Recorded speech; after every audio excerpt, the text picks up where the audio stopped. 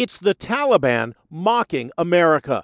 This photo of Taliban fighters hoisting their flag copies the iconic image of U.S. Marines raising Old Glory on Iwo Jima in World War II. It is one of the most powerful photos in American history and was portrayed in Clint Eastwood's movie Flags of Our Fathers. Adding further insult, the Taliban are wearing American combat gear head to toe. You have the Taliban mocking our troops in our gear.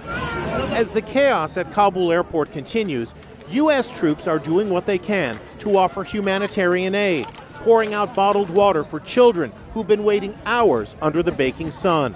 Look at this soldier cradling a baby in his arms. One youngster got lost in the airport crush. Her desperate loved ones put up this missing poster. Among the lucky ones to get out is an all-girls Afghan robotics team who made headlines in 2017 when they competed in a robotics contest in Washington. Allison Renault, who lives in Oklahoma and met the girls in 2019, helped arrange for their flight. They're safe. That was the #1 goal, was to get them to a safe and secure place. Also now on safe ground, CNN reporter Clarissa Ward, who had many tense moments in her fearless reporting from Kabul. They've just told me to stand to the side because I'm a woman.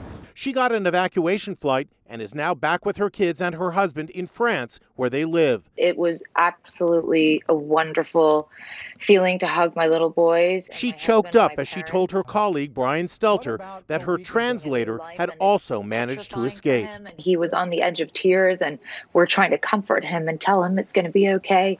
But thank God he got on the plane.